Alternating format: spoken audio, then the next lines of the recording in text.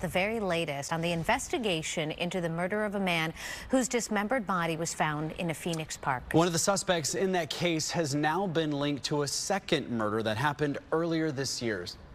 Oh, this is one of the suspects. Take a look at your screen. 21-year-old Leonardo Santiago. He's one of 4 men charged with murdering Bernardo Pantaleon last month. It happened at Mountain View Park. Investigators say the victim was shot at the park, his body mutilated. They also say that the suspect sent photos of the dead body to the victim's family. In court documents, Santiago admitted to killing the victim because he made an unwanted advance. Detectives say the men have ties to gangs, made remarks about, quote, homosexuals not being allowed in the north side. And now detectives have linked Santiago to another murder that happened back in March near 23rd Avenue in Dunlap.